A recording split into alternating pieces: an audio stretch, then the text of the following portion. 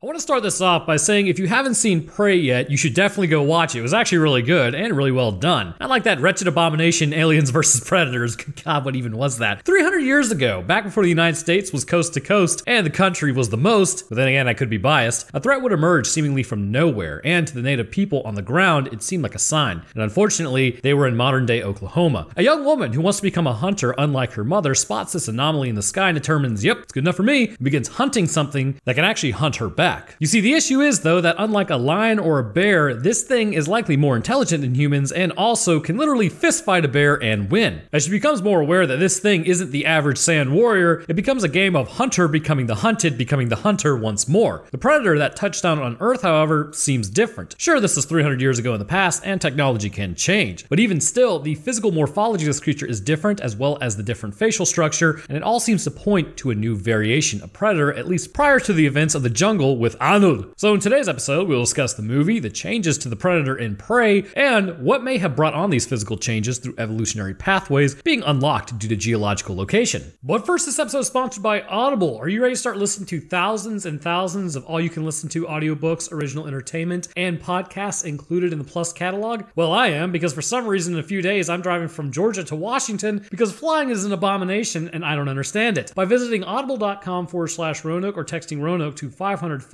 you can start listening with your free 30-day trial, giving you access to the aforementioned. Look, road trips are great, and as great as they are, they can get tedious. By listening to a story as you drive along, it can really help you to remain focused and stop you from slipping into autopilot mode. But you don't just have to listen while on road trips. You can listen to it while on the train or maybe even working out. Really, there's no wrong place to actually listen to audiobooks. I personally, as always, with Wrath of the Lich King on the horizon, I've just kind of been mainlining World of Warcraft lore like an ultra Chad. But they have audiobooks for literally everyone of all genres, so there's definitely something for you to enjoy. Plus, Audible members get 1 credit every month, good for any title in the premium selection, and that is yours to keep forever. So if that sounds interesting to you, by heading to audible.com/Roanoke or texting Roanoke to 500 you can begin your 30-day free trial today. All right, let's get back to it. So we kick off our story with another story. A long time ago, a monster came to these people. As a woman sleeps, she is then kicked awake, which that would be kind of annoying. And a dog that was actually rescued IRL, the county above me in Georgia, looks on. This will be her hunter/side prey companion. Hopefully nothing really happens to him. As she exits the domicile, she's gathering along with the rest of her tribe. But as she continues to pick the food out of the ground and everything, basically gathering, she's not really feeling it, Mr. Krabs. Can't blame her. So she heads into the forest to practice her axe throwing, and she's actually pretty good at it. Heading behind a log, she then spots a deer, but it gets spooked by a sudden noise in the sky. Giving chase with her dog, she misses her shot, but her dog then gets its tail trapped in probably like a small game trap. It's definitely not a bear trap, because I think that would just take the tail off. But this indicates that there are actually trappers in the area. She gives him some medicine before hearing more thunder overhead. Heading to a clearing, she spots it. In the clouds above, something is moving through, a rather large ship. And then we get it. Prey! You'll see. Later on, she's hanging out with her brother. She's practicing the bow shot, but as she makes fun of her brother, my man literally just nails a trick shot. Like, good lord. Naru tells Tabe, and I'm like 40% sure I'm saying that correctly, that she saw the Thunderbird this morning in the sky, and it's her turn to prove that she could be a hunter. Now, we get something weird that says that they were in the northern Great Plains in 1789, but it's confirmed that they're also in Oklahoma, and I don't think I would really that as the northern Great Plains. Heading back into camp, she begins to help with her mom, because apparently they are the medicine-making family of the group. She is sent out as we finally spot the ship flying overhead, and Predator basically using hacks to make himself invisible, or at least really hard to see. And look, moving on a side tangent here, I don't doubt that the Predator is a great hunter. I just think that if they didn't have all that armor and advanced tech, they'd kind of suck. Like, bro, we can't see you because you're a giant nerd who attacks every species. Like, ooh. Like, could I beat a Predator in a fist fight? Probably not. But then again, could a Predator spot me if I was wearing a cold suit? Also no. I'm just saying, if this was like a level-based system, this is like a 70 rogue going after level 5 warriors. Yeah, you can beat them, but you're also a clown for doing so. Basically, Predators, easy GG once invisibility is removed, even with our modern tech. Off that soapbox, as Naru returns to camp, a hunting party is heading out to find a lion that has been spotted in the area, because you really don't want mountain lions hanging out with you at your camp, and it appears as though it may have attacked someone. Later, as nature continues to nature, Predator finds a snake and just straight up rips that thing's spine out. God. As the party continues to hunt, the dog is able to find lion scat and ultimately find the injured hunter. Naru applies medicine to him, but holy lord, that doesn't look like it's gonna heal up right. She gives him this like orange medicine, which apparently makes his blood cold. Naru questions why he's still alive and if something scared the lion away, as Tabe elects to just stay out there and then continue hunting for the lion. That said, Naru finds the snake from earlier on the way back with no spine and completely skinned, but it does still have some active nerves in its muscles. Next to it, a giant footprint of something much larger. Naru points out that this is kind of concerning, so she goes back to warn her brother as another is sent with her. We also see the spine of the snake is actually still up in the tree. Attempting to track her brother, she now spots more tracks. Naru finds her brother and warns him that something she thinks is not a bear is out there, but they are in the lion's hunting grounds now, so they need to focus on that. See, the world is just full of predators right now. Naru says that she thinks the lions aren't actually hunting them, but they elect to just sort of bait the cat in, and her brother tells her that this is her katamiya, basically hunting the thing that's hunting you. So up in the tree, it's her and another guy who's just talking the maddest smack about her, like, oh, you're too scared to fire your bow, and your brother and I will take the lion. I don't know why he sounds like this, but trust me, he just sounds like this. Anyways, as he's talking smack, he gets taken by said lion. Now, Angry Kitty Extraordinaire has climbed up in the tree. Backing Naru up, in the distance, she sees a red light, which kind of distracts her for a moment as the lion jumps at her and she stabs it. Waking back up at camp, her brother has carried her all the way home and then went back out after the lion. A little later on, he returns with its head, even though that was technically Naru's kill, as Tabe is then promoted to war chief, having taken out the lion. Also, some dude in the background is like super upsetty by this news apparently, as he just turns away like really kind of like a douche. Anyways, Naru tries to tell her that they need to go back out there as something else is clearly in the area. She gets into a fight over who killed the lion with her brother, talking about how she couldn't finish the job. The next morning, she's kicked again, at like early morning, which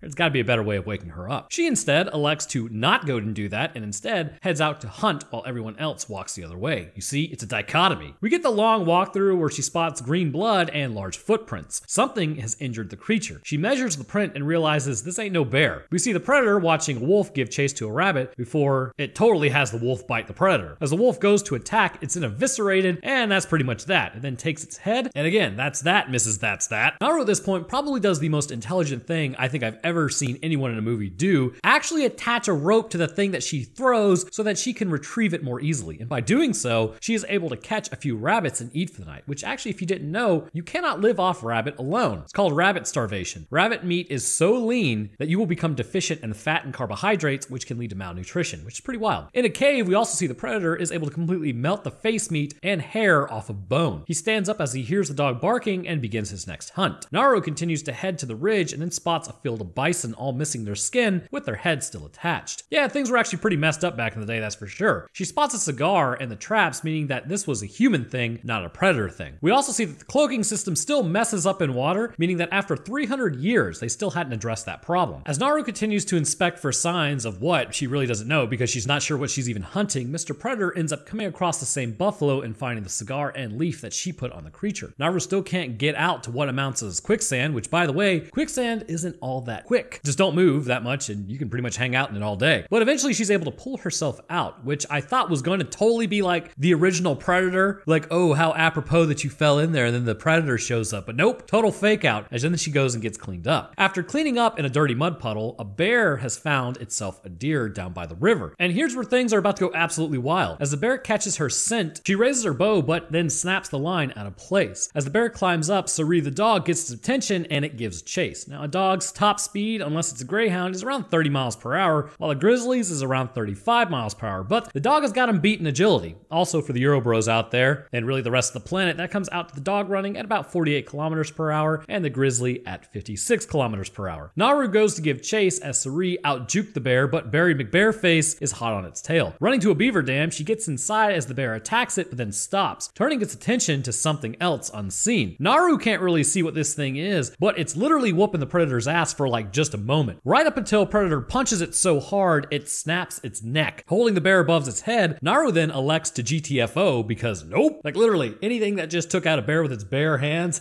yeah, I'm probably running too. Moving downstream, she gets out of the water and has nothing. She hears some twigs snap and it's the rest of the tribe. Naru says that she saw this thing basically take out a bear. They ask how come it didn't take out her then, and the party is basically done with Naru at this point. They have a right proper domestic over the fact that they need to bring her home. Predator then watches from the treetops and spots a spear, understanding that, hey, these things that I just found have the ability to attack. As one of the group goes to take a squat Jurassic Park 2 style when he's eating by compies, a bunch of possums come running towards the group. Naru asks, what does she think was driving the possums this way? Mr. Leader of the group goes out there to see what exactly this is as laser sights appear on his body. 3 bolts fly out and take him out pretty quickly. The rest of the group waits as then something just straight walks up to the body and starts pulling out the bolts. The Preds has arrived as the rest of the group attack and square square up with this thing. And actually, I mean, they aren't doing great, but they're not really doing terrible either. One guy gets thrown while the other gets his arm cut off before his head gets taken. Another then runs up and stabs him in the foot before he's stabbed and just basically stapled to a log, as then the predator turns on Naru. She bolts out into a clearing as the squat man from earlier grabs her. This thing can see through heat as they're really hiding in the grass, and that's not helping. As it walks towards them, they attempt to blend in, but it's really having no issue identifying exactly where they are. The guy then draws an arrow as the thing easily outruns him and takes him out, to which she just keeps running. It begins giving chase to her before she's captured by a trap from the real villain of our story, the French. And I'm legally required to say that's a joke. Oh my god. You know, I made this joke before, and this dude wrote me like a dissertation in the comments about Lord knows what. It was literally the meme, "That's a lot of words. Too bad I'm not reading them." The predator then finds the chain, seeing that she's trapped, and elects to leave her alone as there's no glory in the kill. She is then knocked out and taken to their camp. As Naru wakes up in a cage, they're yelling at her dog like true villains. This guy's name is simply Big Beard, and his group is the one who killed the buffalo. He then pokes her with a stick a few times like an absolute weirdo, as one guy then asks what she saw. He can speak Comanche, so there's communication. They have come into contact with the predator just prior, and they need to know what it is. They then show her that they have her brother and slice him across his chest and stomach. The trap is set. They use them as bait. Tabi found that Naru was hunting this thing the whole time, and also, man, you know, the horses appear a little agitated behind the Frenchman. As the French continue to watch their bait, the two on the ground look back and spot that everyone are now gone and the horses have run away. Predator now has found the French. Hearing screams in the background, one guy tries to make a run for it, but gets completely shreked. Naru says this thing doesn't want to hunt this way as they are tied up. Also, Tabe comes out and says Naru technically killed the lion, it was weaker. And then he goes on to say that if this thing can bleed, we can kill it. God, what a sexual tyrannosaurus. The French now attempt to just take this thing down as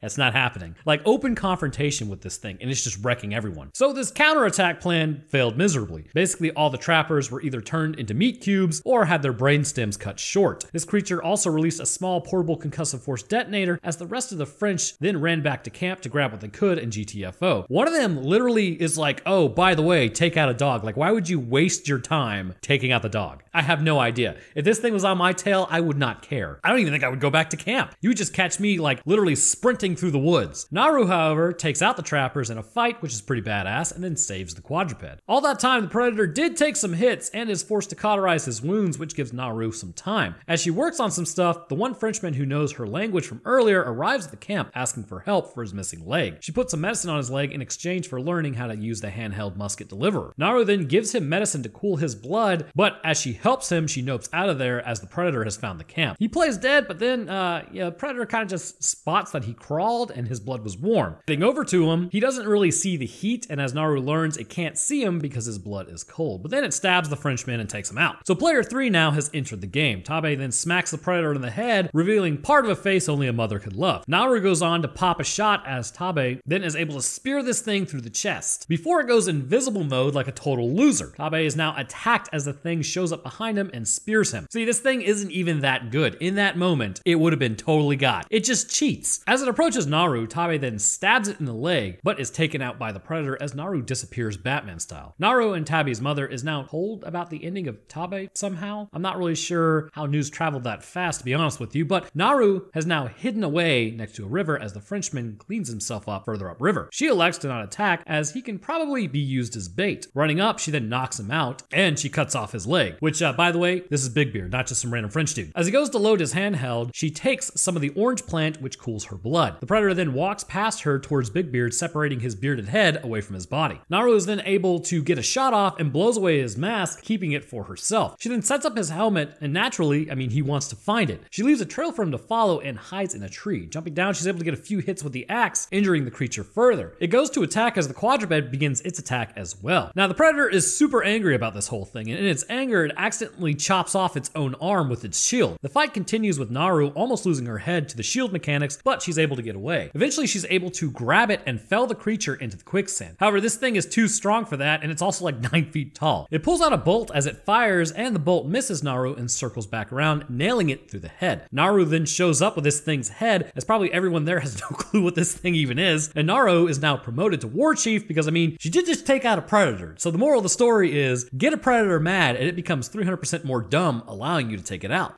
You're one ugly Motherfucker. So to kick this thing off, we need to first learn about humans and how in relation to us, we're not so different, you and I. The Yautja are bipedal species as seen. In fact, much like humans, their physiology is strikingly similar if you move past the Sanghili facial features, which I think we all know. Halo took inspiration from the Yautja for the creation of the Sanghili. I mean, they even cloak. Anyhow, I had a migraine yesterday, so expect this to be a little scattered, because literally that's actually a symptom of the postdrome, which, oh God, it sucks. But back on subject. In human society, there are many different versions of us. In fact, throughout all of history and us coming to be what we are now, there were even different species of the genus Homo that humans would interact with. The biggest one being Neanderthal. Now, the thing to note about humans is the typical held belief is that humans, as Homo sapiens, are about 100,000 years old. Well, prepare to get your mind blown, because now there's evidence to suggest that we are actually about 300,000 years old, which would make our current technological leap highly impressive, or even more impressive than it already is, given that just really that amount of time in the last 200 years amounts to 0.0006% of our time being sapiens, which means we went completely from the mercy of elements to leaving our planet to more recently actually just having figured out sustained fusion reaction in a reactor. Basically, we're pretty awesome. But the point to all this is, with a very short amount of time considering how old a species may be, there were versions of us on this planet that we could interbreed with, but we're definitely not us. Neanderthals, quite a while back, used to populate much of Europe. Having migrated there during the original first push out of Africa, they were likely Homo erectus. Now, there were a whole host of issues for this species to be dealing with, such as mRNA viruses, which I'm sure was an absolute blast. And spoiler, it wasn't actually a blast, because the erectus body was more adept at dealing with parasites and viruses. But eventually this would result in Homo neanderthalensis. Later on, we find evidence that Homo erectus that chose to stay in Africa would eventually evolve into Homo sapiens. And upon running into their former kin in Europe, the differences were fairly striking, whereas Homo neanderthalensis would be more stocky and muscular with a wider face and lighter skin due to the angle of the sun and colder climate. Homo sapiens would be more lithe with a darker complexion due to the angle of the sun, which necessitated more pigmentation to protect the nucleus within the cell. On top of this, they were taller and had smaller faces with a slightly smaller skull. The point of all this is that the two species existed in the same time frame and eventually would go on to interbreed, because let's be honest here,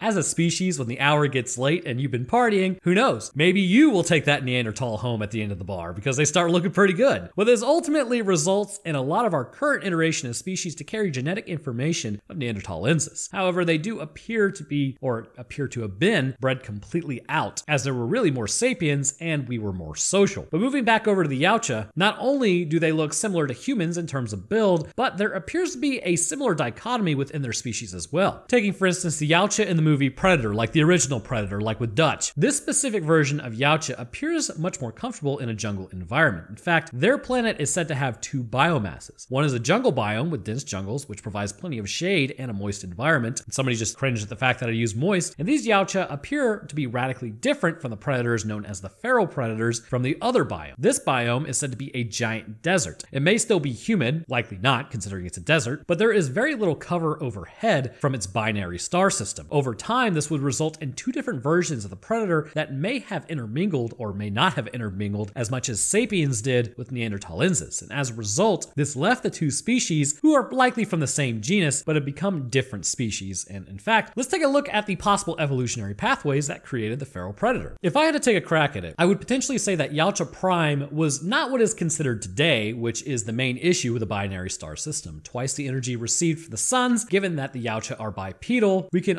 almost apply the human evolutionary pathway to them. See, prior to humans, or really even Homo erectus, we know a change happened around the era of Australopithecus, where the foot shape began to change because they had to start standing upright. Standing upright became necessary as the environment around them changed from dense jungle to savanna with tall grasses. This also meant that our arms, used to basically grapple with trees, was really no longer necessary, and as a result, our arms got shorter and our feet changed from grasping limbs to walking limbs. As we stood upright, the brain became supported by bone rather than by muscle, allowing for it to get larger, which would result in us becoming more intelligent. But the other thing that happened is we started cracking into bones to get bone marrow for nutrition, which then led to cooking, which led to more nutrition, which led to us getting more intelligent. Basically, everything was turning up Milhouse. Then the aforementioned leaving Africa began, which resulted in different physical appearances amongst species. I believe the same thing happened to the Yautja. We know on their planet that they have quite a bit of volcanic activity, and it may be possible that some of their suns currently producing more energy than what had happened when they were one species running around the global jungle, or at least confined to a specific area in the jungle. And because of this, much like how the Sahara Desert undergoes a transformation of turning into a grassland every 20,000 years, Yautja Prime may have undergone a similar event. Now, it could have been a combination of volcanic activity coupled with the suns, but potentially what happened is the Yautja existed in a global jungle. They may have really only been on one part of the planet. It could have been a continent, much like humans were. As the jungle environment around them began to change into something like a savanna, which is a precursor to a desert, they began to stand upright. Their arms got shorter, bipedalism took over, and they became a lot like humans in a lot of ways, which we will go over the feral predator's physiology momentarily, which will help us understand these adaptations. But as the area became more and more dry, likely some Yautja would throw deuces to the area, deciding to move on, whereas others may have continued to stay, probably finding a stable source of water, not requiring them to move on. This ancient event for Yautja would eventually result in two strikingly different versions of the Yautja, whereas those who decide to move on into the jungles would maintain a lighter skin tone, likely brought on by existing on the jungle floor, away from the strong direct sunlight. Those who resided in the desert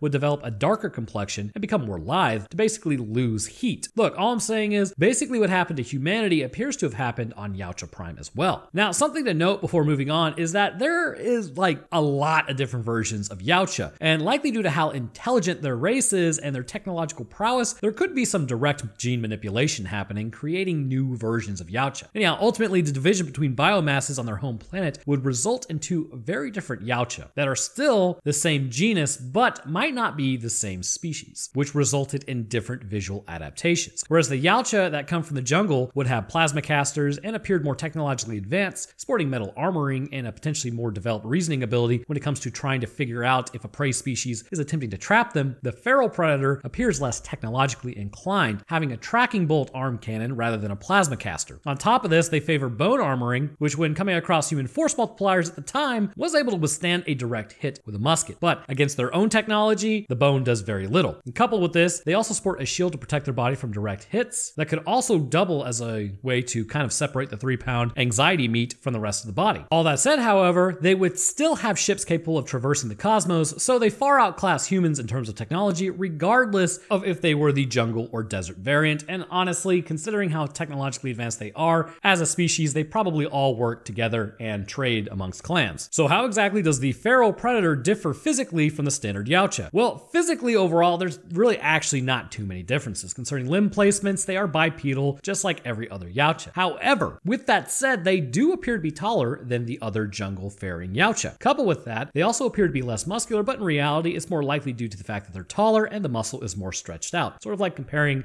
muscle pound for pound on a 6'8" man who lifts weights and is as strong as someone who's 5'8". They have similar muscle strength and likely amount, but the taller of the two is going to appear less bulky due to bone length. The skin of the feral predator is much darker than its jungle compatriot as well, and this would be highly necessary to its survival. Due to the binary star system that Yautja Prime orbits, the surface of the planet is absolutely blasted with solar radiation as well as ultraviolet light. Now, for life to exist as it does on Yautja Prime, it would need a strong magnetosphere to actually block out the more dangerous bands of radiation, but UV radiation is still something that the species would have to contend with. The issue with UV radiation is it has a tendency to just absolutely screw up your DNA, which let's talk about what it would be doing to the Yautja genome for a moment based on what it does to human DNA or really any animal DNA on the planet. When UV radiation hits a cell, it will shine through the surface of the cell and then pass through the nucleus. When it does this, it will strike the DNA, and this could result in something known as a thymine dimer. Thymine dimer is when two thymines next to one another will connect rather than with the adenine across it. And it should be known that cytosine can do the same thing, pairing with a cytosine next to it. But this ultimately leaves guanine hanging. When the cell then undergoes mitosis, the cell attempts to copy its DNA to send to the daughter cell. And this thymine dimer will cause an issue because the cell really won't know what was supposed to go there. Now, the body does have an ability to break these two apart using a nucleotide excision enzyme, which is pretty metal sounding. But it will clip out the base, allowing for it to be repaired, utilizing the coating that was across from it. But even then, it really doesn't directly recognize it. Basically, UV radiation is really bad for your body. So what's the fix? Pigmentation. Well, it's kind of a fix. With the feral predator, the darker complexion would be necessary as there are no trees overhead to block out the sunlight, meaning that the Yautja, if they're going to survive the constant onslaught of this intense ultraviolet radiation, they would need to protect their cells. This pigmentation will gather in front of the nucleus and absorb incoming light and radiation, giving them a physical barrier to the alterations of UV radiation. It's also likely that on a cellular level, they have more precise nucleotide excision enzymes that would repair the DNA or at least cut away the dimers within their own DNA DNA correction method coming in to keep them alive. But apart from skin tone, they also appear to have thicker skin overall. This thicker skin would allow for more protection, as possibly the top layer of skin not only being darker, but being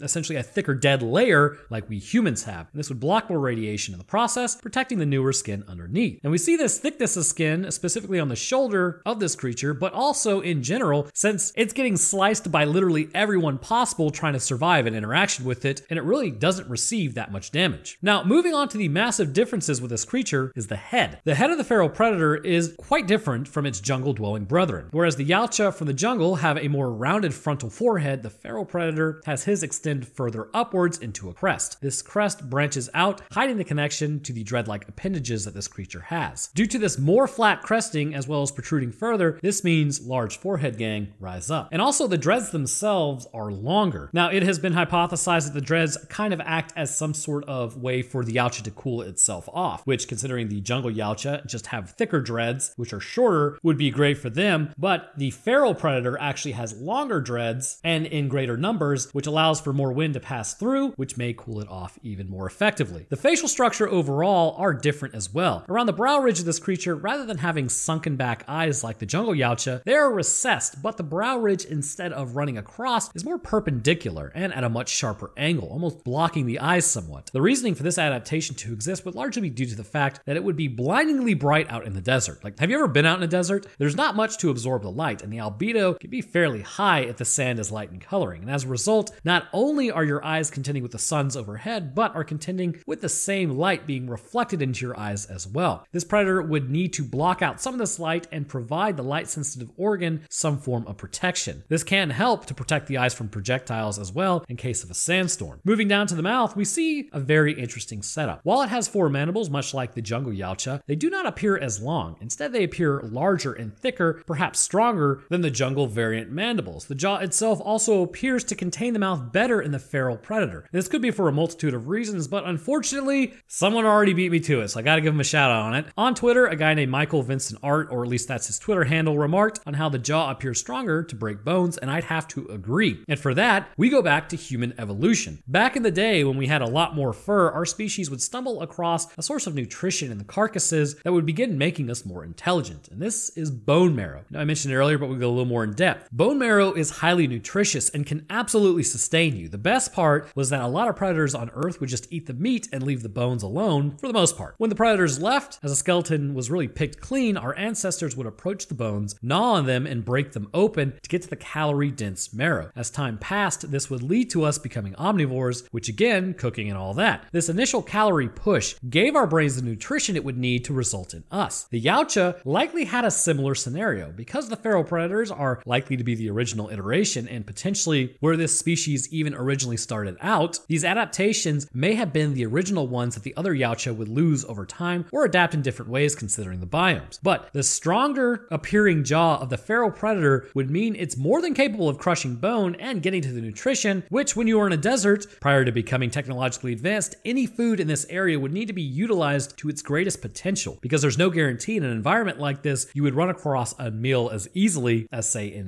the jungle biome. But what's also interesting is the feral predator's choice and how it chooses to outfit itself. Unlike the jungle Yautja, the feral Yautja choose to wear bone masks instead, which arguably indicates less protecting or less protective ability than the metal mask, but likely still has its roots in more ceremonial purposes, so it's a choice, potentially honoring the older iterations of identities, whereas the jungle Yautja, they're really more about being a better hunter, and the older ways weren't as prevalent as they moved away from their original species origin area. I believe the bone mask is absolutely more of a cultural choice than a technology issue, seeing as the feral predator 300 years ago had access to many different technologies, similar to what we saw the jungle Yautja using, but chose to hunt in a different way according to its customs. Kind of hard to imagine the Yautja having different cultural preferences, but hey, if we can have it, why not a more technologically advanced species? Not to mention, given the different clans and their interactions and emphasis on honorable hunts, this clan is likely not in conflict with the elder Yautja in any real capacity, considering it will not hunt trapped prey, but instead prefers to go after who's a threat, much like the Yautja Dutch ran into. Which, by the way, if you want to watch a video on that, I will link it at the end of this video. I covered this variant about 2 years ago. But ultimately, this feral predator is a product of its environment. It's odd to call them feral when in reality, due to the cultural choices it makes, as well as the use of its advanced technology, I really don't think it's all that feral. In reality, it hails from a more dry desert side of the planet that is blasted by UV radiation at a more intense angle, and as a result, this caused it to physically adapt to this area. However, one of the things I would also like to bring out before rounding this thing out is its intelligence. I could potentially see it being feral based on if we are using Yautja standards. The Yautja are highly intelligent. It would appear that the jungle variants may have a slight advantage for one reason or another, based on how even after fighting with Dutch and going back to his original hiding place, it located traps, as it seemed more collected and reserved when chasing its prey. The feral predator, after having his almonds activated, will choose to aggressively attack its prey in what appears to definitely be anger. Because of this, logical thought seems somewhat subdued, which if the brain structure is to basically be considered similar to humans, the jungle variant does have a larger frontal lobe than the feral versions, and this could also be due to the larger, more powerful jaws, which just like with our ancestors, limited brain capacity. Again, large forehead gang rise up. But this is not to say the feral predator isn't as intelligent, at least way more intelligent, than humans, but it's still able to be tricked by rustling its jimmies just enough to get it into a rage, which allowed for Naru to take it out using its own technology.